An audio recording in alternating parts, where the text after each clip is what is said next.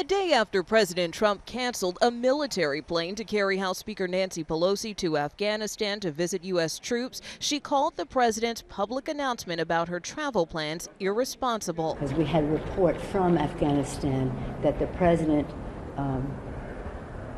outing our trip had made the scene on the ground much more dangerous. The Office of Management and Budget released a memo saying in light of the shutdown, no government aircraft can be used for congressional delegations without written permission from the White House Chief of Staff.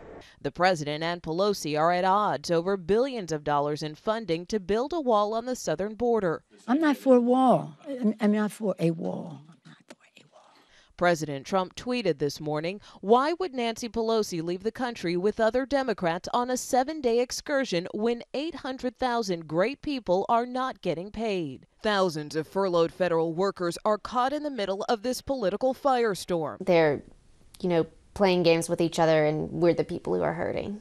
The TSA is also struggling with a staffing shortage as agents who are asked to work without pay have called out.